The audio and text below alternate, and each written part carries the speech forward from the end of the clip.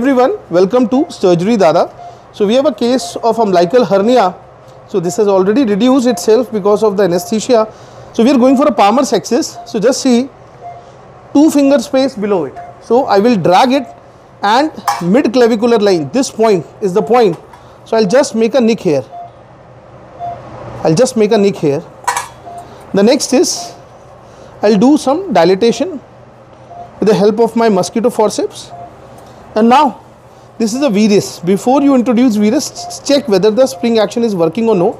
Now I just engage it, again drag it down, lift it up, 1, 2 and 3 click. It has gone inside. How to confirm it? I'll do aspiration, irrigation, hanging drop test. It has gone inside. The gas.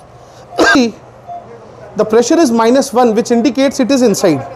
So many a times it is hitting against like a pistol. This thinner eminence should give you the pressure. And now just see, chiseling it.